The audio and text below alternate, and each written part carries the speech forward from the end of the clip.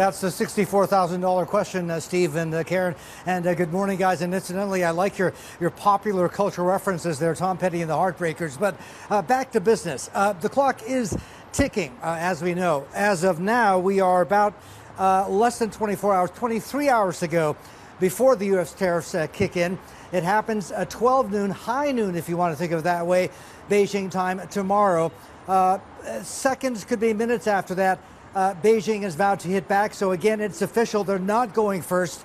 They're going to wait for the U.S. to go first and then retaliate with an equal measure, tariffs of up to 25% on $34 billion worth of U.S. imports. We're talking ag, soybeans, oil as well, conspicuously. The question is, what happens after that? Because if China hits back, retaliates, remember, President Trump has promised to escalate this to target up to anywhere from $200 to $400 billion worth of Chinese imports into the U.S. And then after that, what happens? What are China's options? As far as tariffs go, I have to say, there's only so much road they can go down with tariffs. Because remember, according to the latest statistics, last year's, China only imported $130 billion worth of goods from the U.S. So that's sort of a theoretical upper ceiling. You can't slap tariffs on trade that doesn't exist. But there are other options as well. We've talked about how China could, for one, make it a lot harder for U.S. businesses operating in China. It could block deals. And I guess last resort, we could see potentially a Chinese boycott of U.S. goods here in China, made in America. Not unthinkable, because we've seen very similar things happen in China in just the last couple of years. Think about Korean cars in China. Think about Japanese cars in China as well. So, this thing threatens to escalate. Right now, Steve and Karen, it doesn't look like either side is going to back down, which is why markets are incredibly nervous here. So this much we know as the clock winds or ticks down, guys. Martin, I know that you're also prepped for a question on domestic RRR, the reserve ratio requirement as well, and the cutting of this as well. Now, is this about domestic concerns? Is it about the market concerns? Or is this about trade as well? Or obviously an amalgam of both? Well, basically, all of the above, Steve, basically. This is the third time they're cutting the RRR. And think of it this way.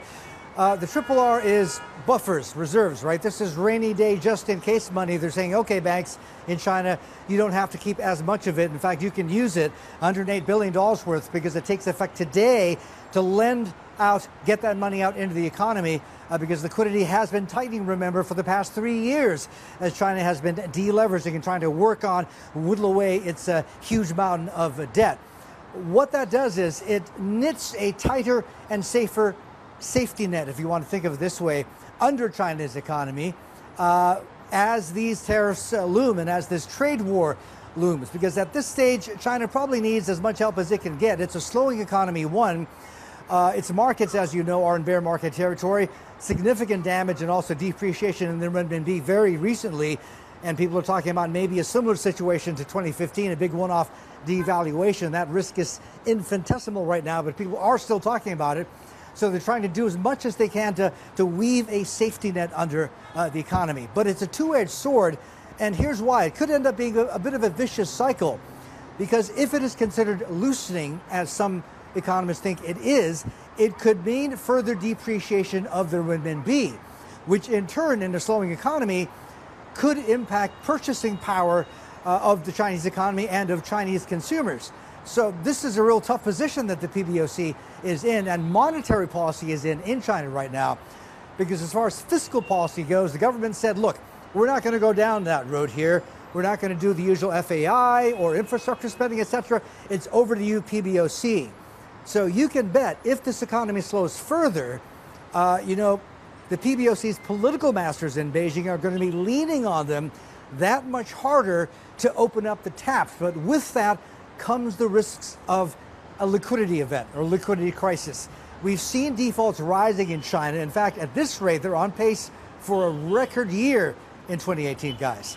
Marty, we've long spoken about China being an economic powerhouse, and now this power, it's afforded China on the world stage. And right now, of course, we have this dialogue where China's being criticized, but the Americans are being criticized more. And if we've seen the comments that have come through today from the Chinese, they're talking about these US measures attacking the global supply and value chains. The US is opening fire on the entire world. This is China now effectively trying to say we need to defend the trade system. It's looking for allies here in Europe. Can you just perhaps explain how important it is for the Chinese to be seen as power brokers on the world stage and why this is such a pivotal moment where they do get to criticize the Americans back? Well, Karen, you're absolutely right. This is sort of managing the message and also trying to get a jump on the tariffs, which are less than 24 hours away. But I have to note, in those comments from the Commerce Ministry that you referred to earlier this morning, one bit jumped out at me when they were talking about how they would continue monitoring the impact of this trade war on foreign companies operating in China and help out to mitigate any shocks that they might feel because of this trade war. If this sounds like China's being generous here, that argument is a little bit specious, and here's why.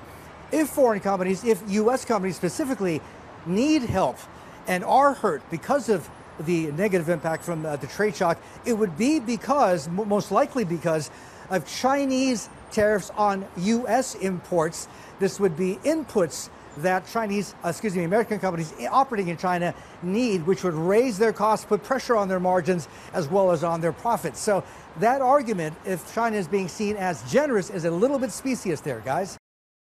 Hey everybody, it's Hadley Gamble from our new CNBC Middle East Bureau in Abu Dhabi. Thanks for stopping by. Now to watch more, you can try one of the videos that just popped up on your screen. And don't forget to subscribe.